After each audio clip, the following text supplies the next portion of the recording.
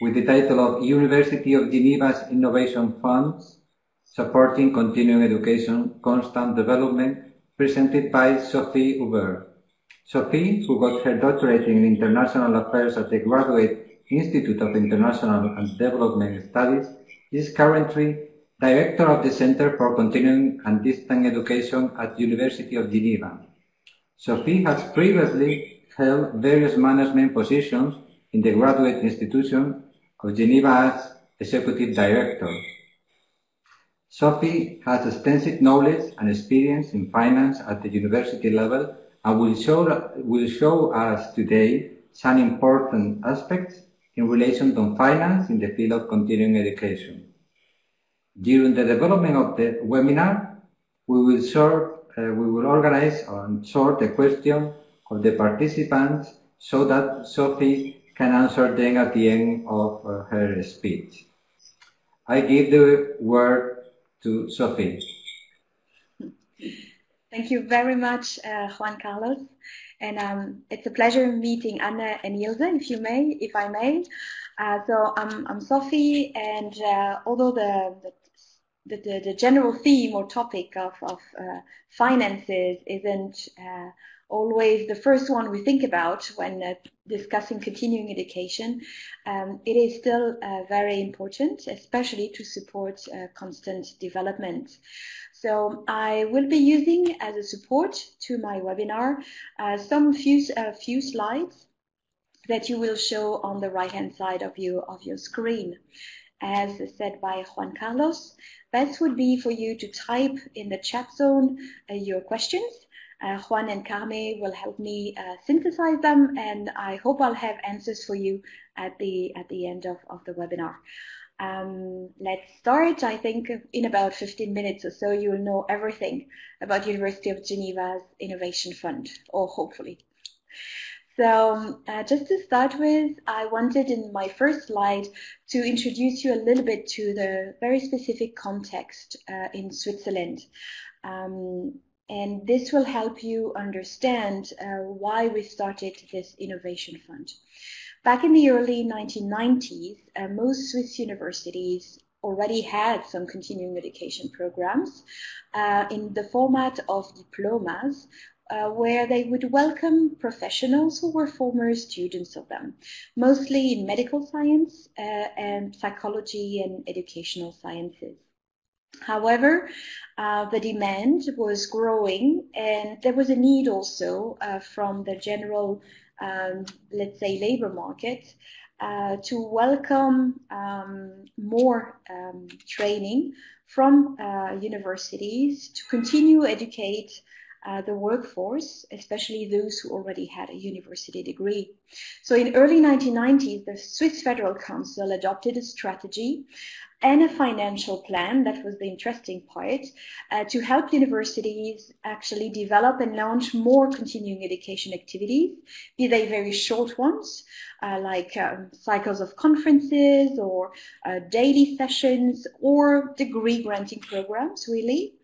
As said, a strong financial envelope was linked to that strategy. It helped, of course, the universities develop not only new programs, but also teams who were dedicated to running those continuing education activities. Now, as all good things, this financial plan had an end date, and that was in the early 2000s. So early 2000s, here we are as universities somehow faced with the end of all financial support and still with the request to continue launching more continuing education activities. So university at that point had to ensure the financial sustainability of all activities who were already running, and at the same time try to find a new scheme to continue developing new ones. So as of that point, as of the early 2000s, we're in the financial scheme that we have today. Tuition fees, rather high ones, are collected from participants enrolling in executive and continuing education in general, to cover, of course, for the program's direct costs. And the institution, the University of Geneva itself, is collecting overhead to cover for institutional services. So that scheme somehow covers direct costs, and the institutional services were still missing the seed money to continue launching new education, continuing education activities.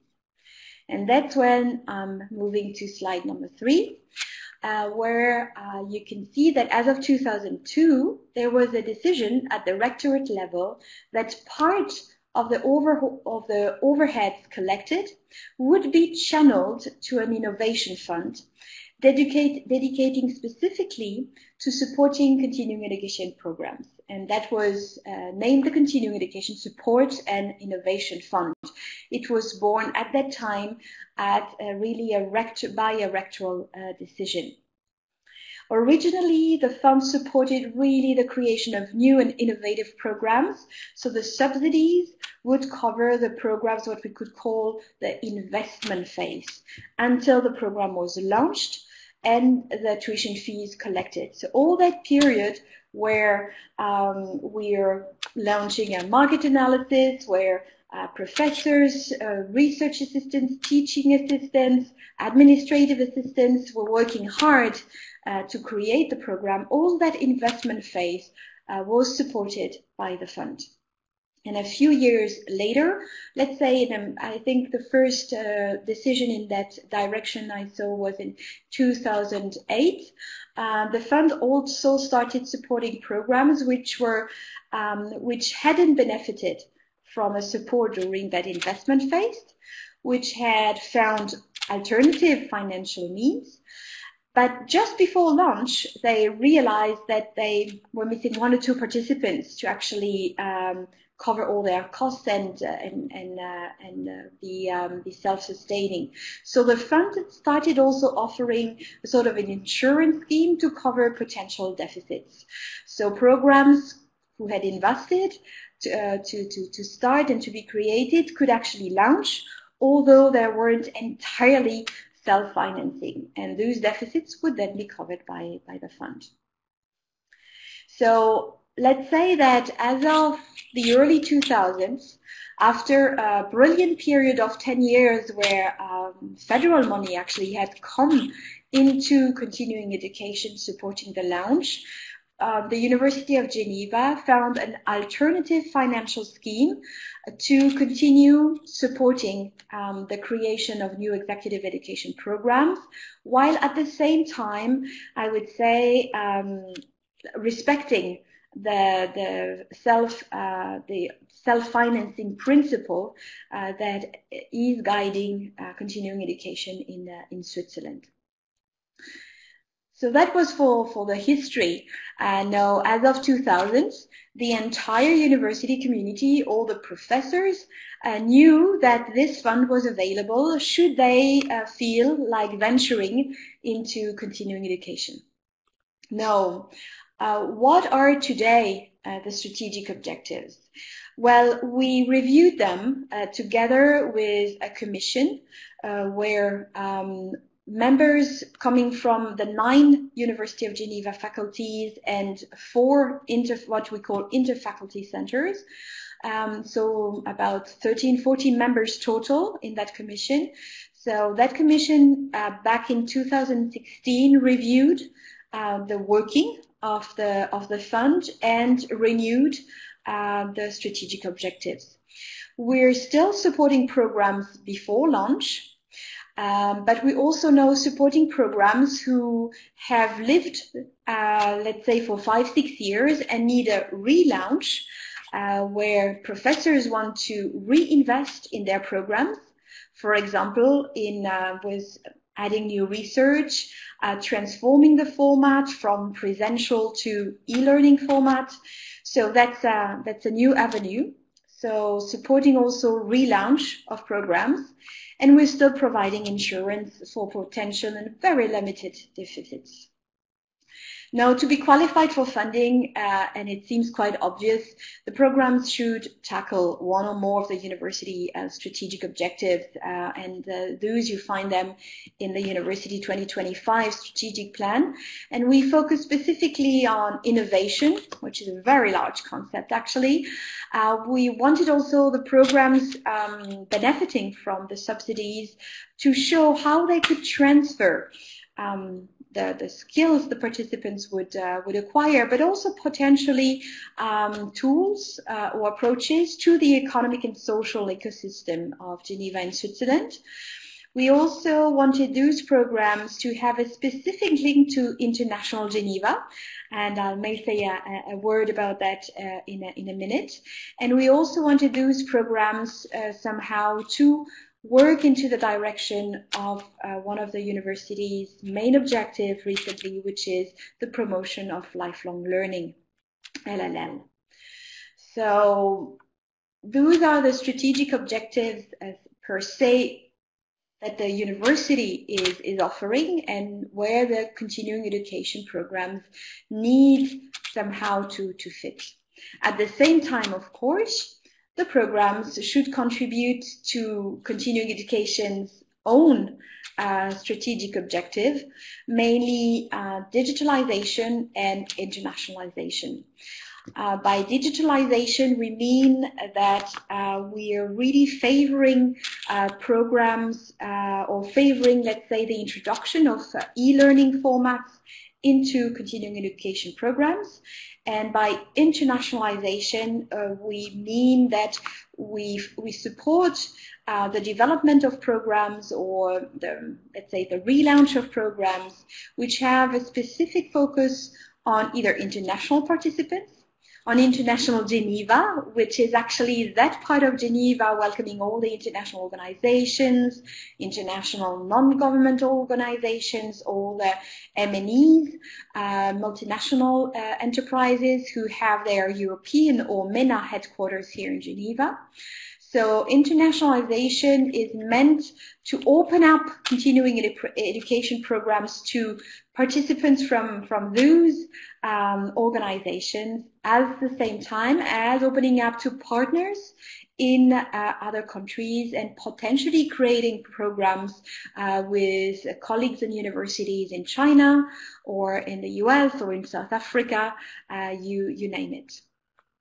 Now, we had a wonderful discussion during that strategic review at the Commission, because a lot was discussed, of course, around the concept of innovation, and we ended up,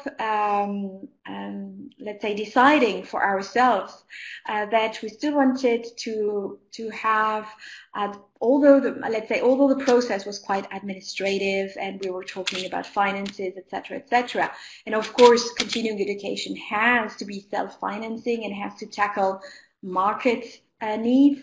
We still wanted to support projects which were creative, audacious, sometimes even risky, where the market was not entirely identified, but where we felt there was some sort of a normative message also to be sent out by the university. So those were, and still are, the strategic objectives that are behind the fund today. Now, what kind of programs are actually supported? And that would be slide number 5 that I just transferred to. Now, for the past 3 years, mostly degree granting programs with a strong digital component have been supported. The shorter programs, the conferences, the one-day programs sometimes receive support, but we usually support more the degree granting programs, which also require, of course, more investment. A vast majority of the programs supported were brand new, but there is also a growing number of programs that are existing and that are being transformed, and that need money again and investment to be transformed. Now, of course, due to the internal university dynamics, programs from all faculties and also from the interfaculty centers have been supported.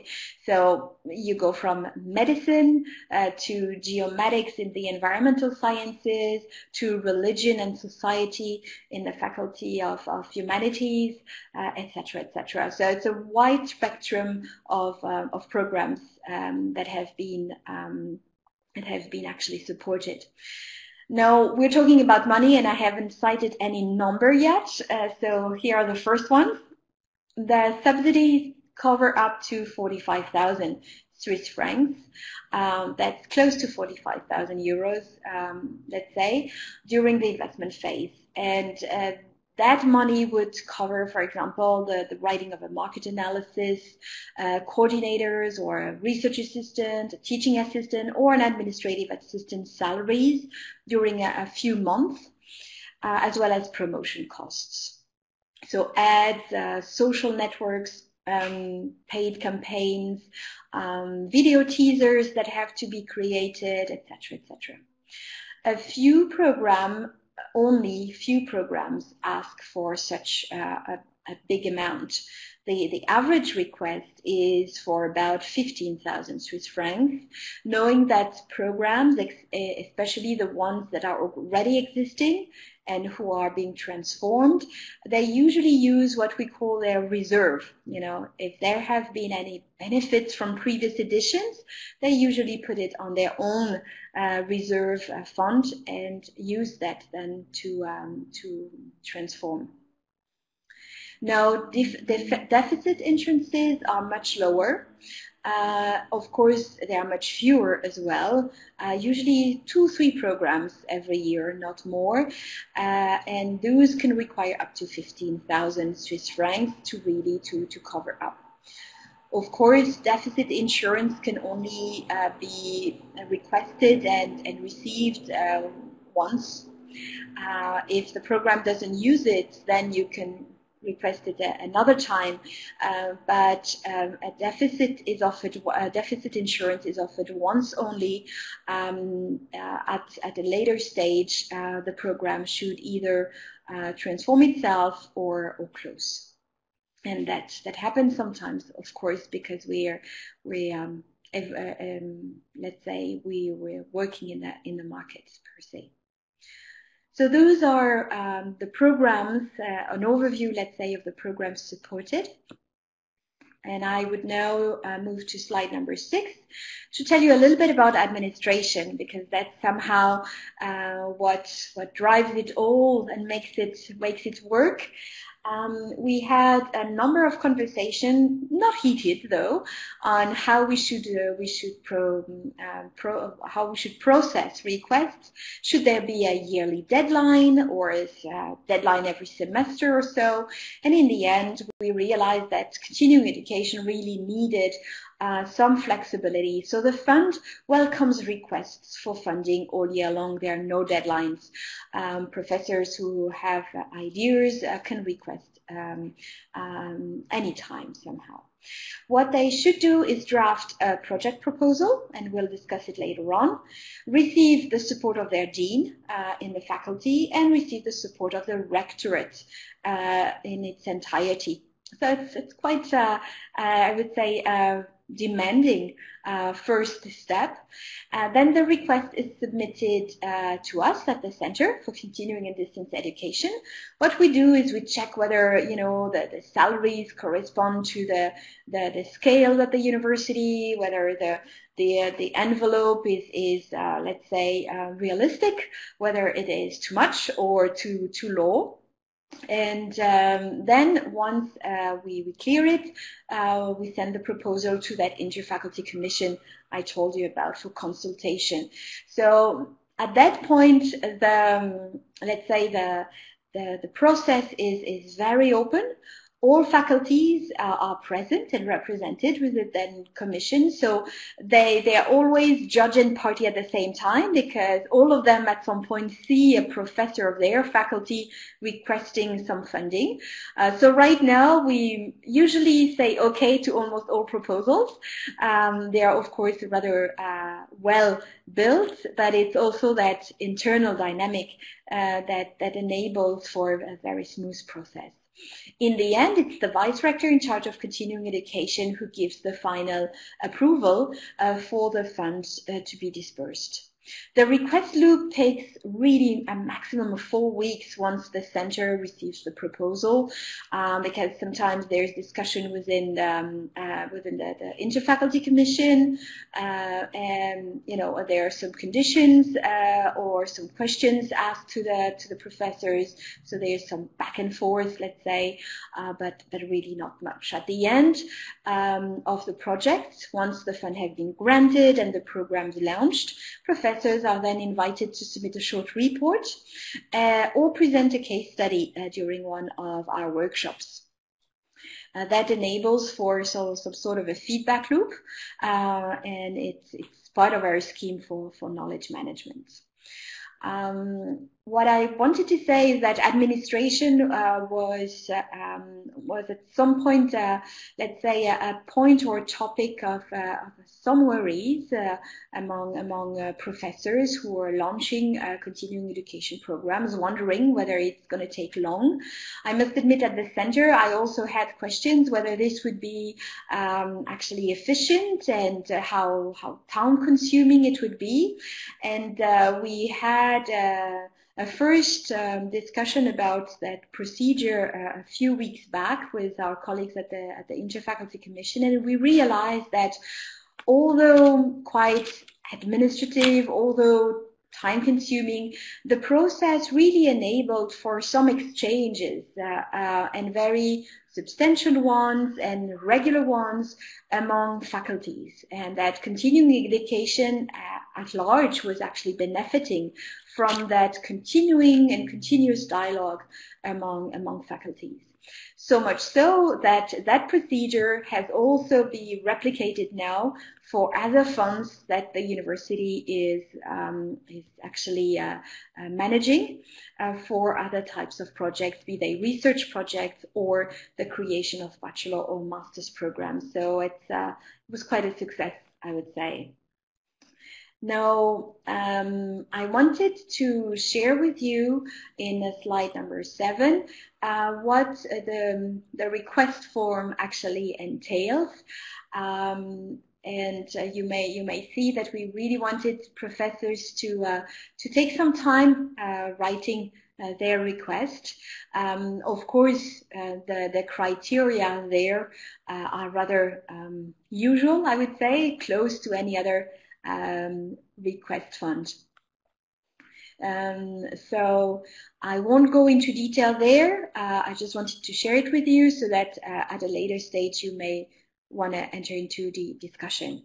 Now, last but not least, slide number 8, I just wanted to let you know that as of 2016, the fund also started supporting activities that are not directly related to the launch of new programs or to the relaunch of programs or to deficits of programs, but also other activities, for example, workshops that are open to all UNIGE staff who are managing or teaching in a continuing education programs. We ran about 15 of them during the year, so it's like our own little executive education program. We also support the participation of, let's say, our staff enrollment in relevant programs. For example, a number of coordinators and even sometimes professors have recently enrolled in our certificate for e-learning. And that was really useful because it helped us not only ensure that our community has the skills required to go into digitalization, but that specific certificate was also then very, very healthy in terms of finance because welcoming internal participants. The fund is also finally also supporting strategic projects like studies, especially market studies, or the development of specific tools, the conference organizations, or specific promotion campaigns. So we have a rather, let's say, powerful tool at our disposal with the fund. And the good part is that the entire university, all the faculties and the interfaculty centers really have a say in its management.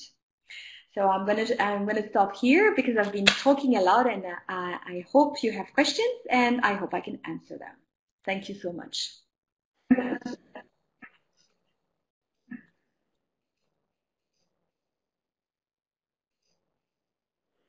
So, thank you very much, Sophie, for your interesting presentation with ideas that will be very useful for us. I've been quite surprised that you work in a way that we also try to follow, and some ideas, as you've told us, as that to promote even creative, audacious, and even risky projects. I feel very identified with that aim and line of working. Also that some programs have been transformed from previous programs, because I think that it's not just lifelong learning, but also lifelong transforming programs. We have to update programs to open the program to new technologies, to new ways of offer our programs all around the world. Also that you also count on all the faculties. You know, you are focused on and concentrated on not just one line of programs, but in all the areas, and the idea of funding those programs is really a challenge. And also I take into account that there are not many numbers in your presentation, but the numbers that you told us are really quite important, as the average for each program that I will take as a reference for me. And well, I don't know if there are some questions by the participants, and I also want to thank all the participants in this webinar organized by eucen. And I don't know if Carmen has been checking the questions, and I want to insist that it's being recorded and that we will put this webinar at the eucen members' disposal. So I'll try to promote the rest of eucen members to join in and to consultate it.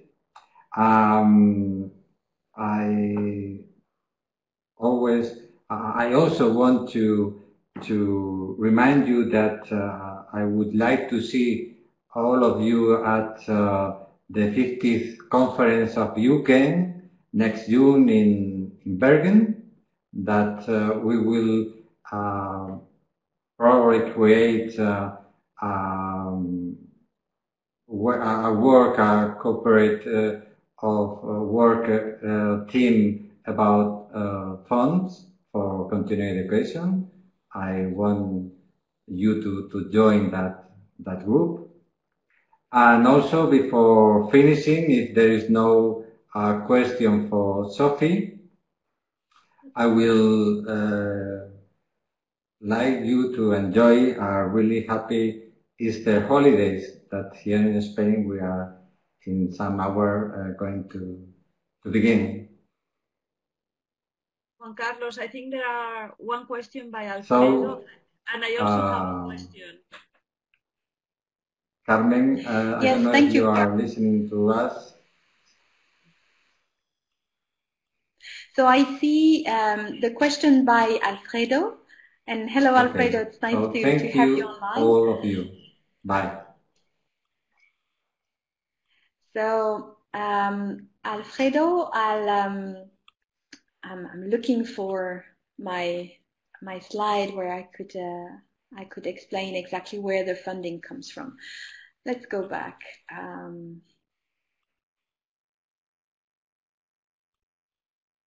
Yes, right here.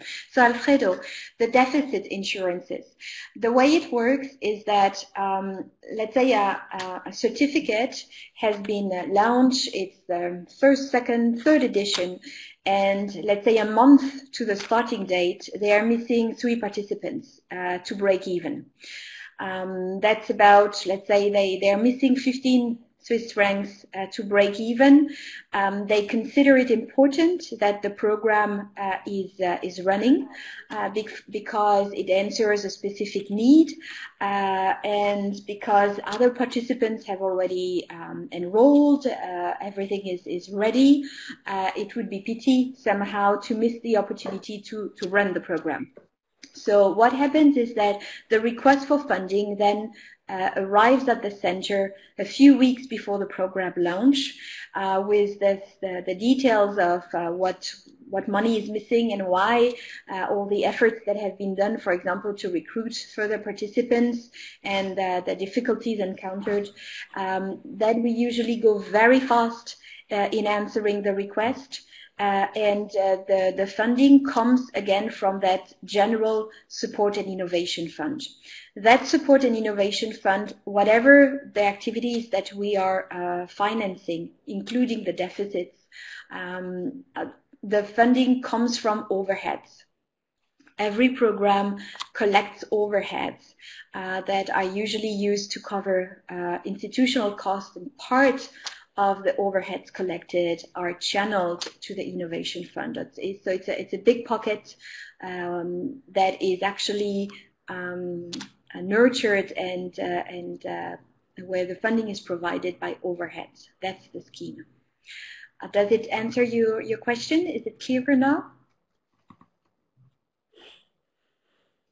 Yes, perfect. Excellent. Now, Carme, you're wondering whether other universities have such a funding scheme. To my knowledge, we're the only one, and some of our colleagues are very jealous of that scheme. It is also because we started it very early on that it works pretty well. It's sort of part of the usual process of running continuing education at the University of Geneva. The university, as said, has other such what we call development funds, strategic reserves, etc., etc.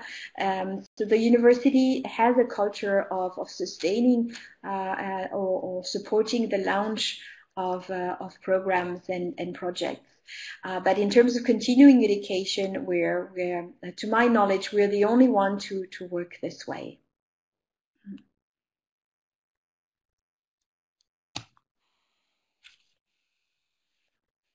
So I see you're fine with my answer. I don't know if Ilse, you have a final question?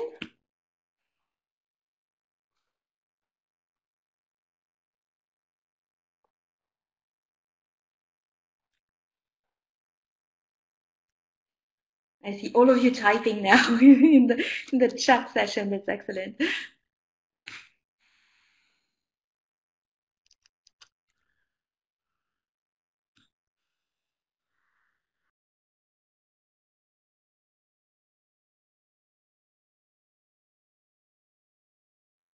So Ilse, you wonder whether one program can receive funding multiple times.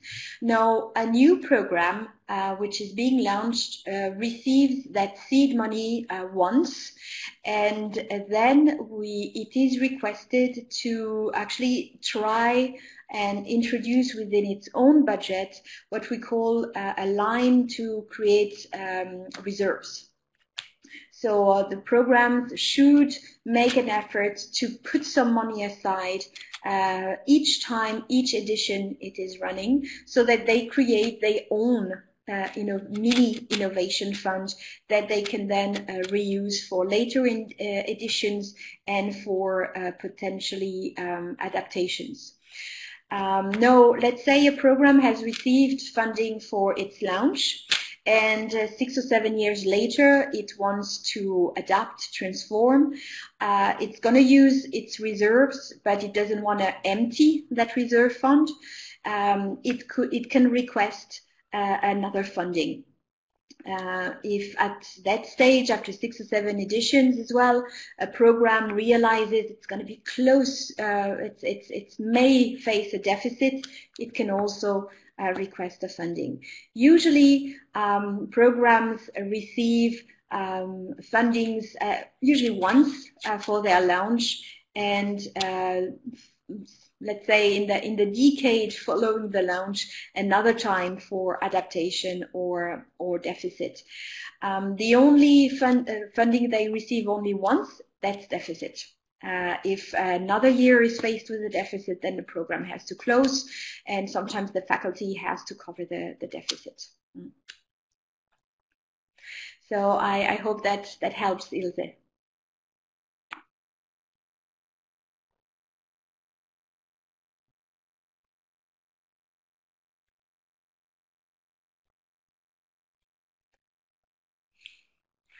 Carmi, I see you had another question about internationalization. Yes.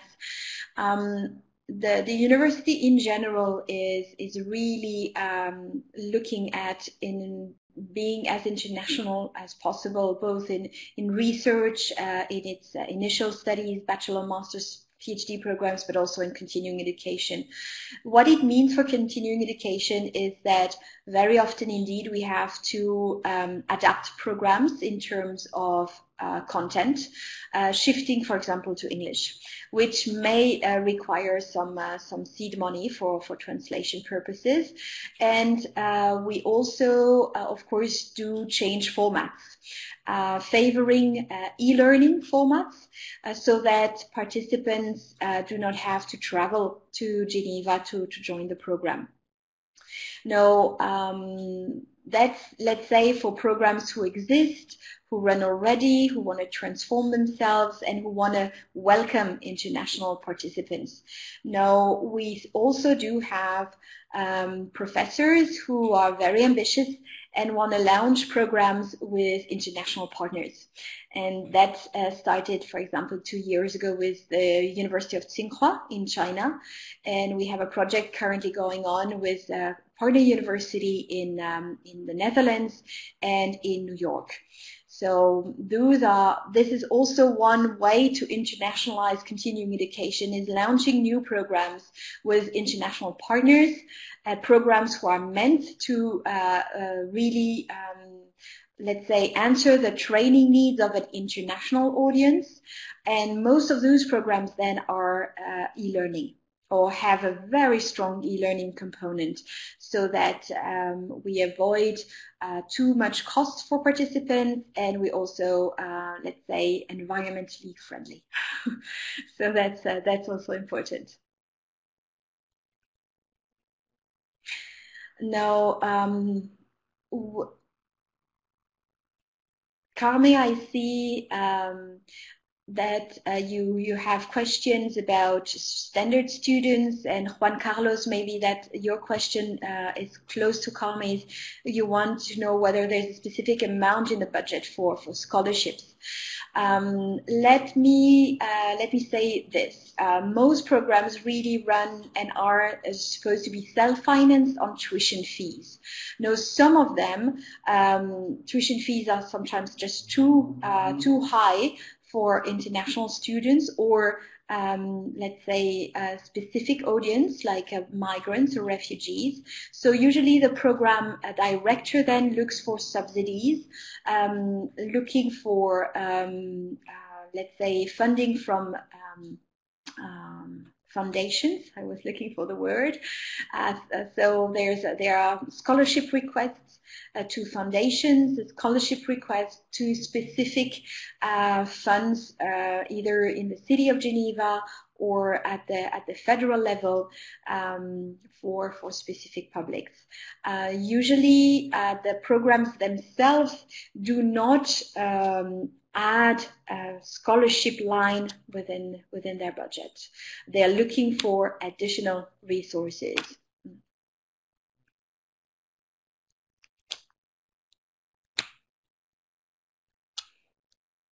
All clear. Wonderful.